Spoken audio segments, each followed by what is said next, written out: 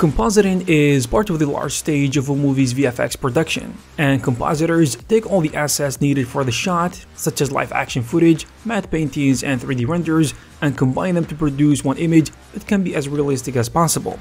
Depending on the complexity of the shot, the process of compositing is often done with rotoscoping, color correction, and color grading, which are three very important steps in the VFX workflow. In this video, we're gonna take a look at the best compositing software in the VFX industry that you need to know about.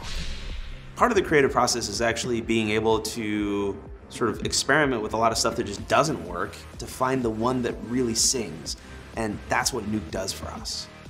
Being able to build a whole atmosphere in Nuke with layers of actual volumetric elements that are thrown in there and deep and layered all the way back just brings this reality, this edge, this life to it that you don't get otherwise. First of all, we're gonna talk about Nuke, which is the industry standard for everything related to compositing, including rotoscoping, color correction, and color grading. It is the most popular compositing software in the VFX industry, no matter what the size of the project is. It has all the necessary tools within its node-based workflow that covers everything compositing artists need. It is a complex software that can be a little bit challenging to learn, but very important and offers a lot of customization and flexibility.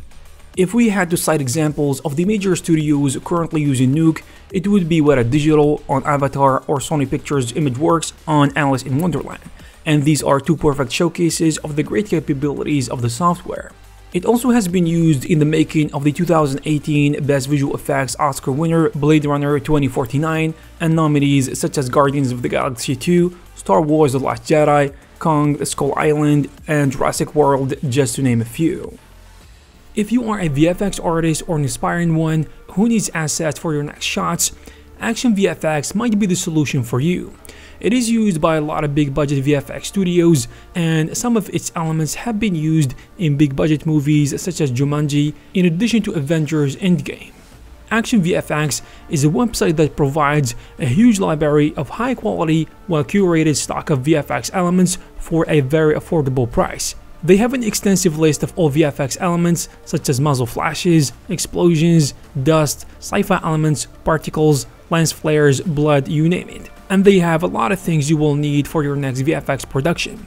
In addition to that, the website offers a very affordable subscription plan where you can get access to the whole library for only $14 each month. Furthermore, there is a ton of free stuff that you can download for free. And by the way, most of the elements are 60 FPS 4K resolution. If you are interested in Action VFX, you will find the necessary links in the description. For tracking, video editing, compositing, rotoscoping, or color grading, Davinci Resolve remains one of the go-to software in the movie industry.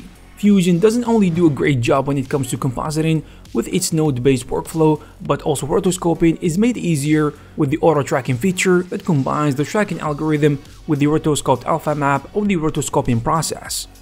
The Fusion Compositor has been used as the main compositing software on a lot of major Hollywood blockbuster feature films such as Deadpool and the Hunger Games franchise, in addition to the Oscar-nominated films such as Gravity, Skyfall, and The Social Network.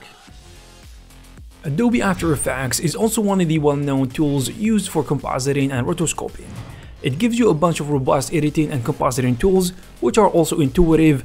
In addition to that, the software has hundreds of free learning resources and video tutorials that are available and accessible by anyone who has the will to learn more and who is willing to put in the work. But the downside is that it hardly handles large-scale projects due to lacking native OpenEXR support and a full 3D environment. This is important because professional compositors really need this. But After Effects is very popular in the VFX industry and widely used in the indie movie industry by small and mid-sized studios on their projects. If you found this video useful, please give it a thumbs up. Also, please subscribe to this channel. Thank you very much for watching, and I'll see you in the next one.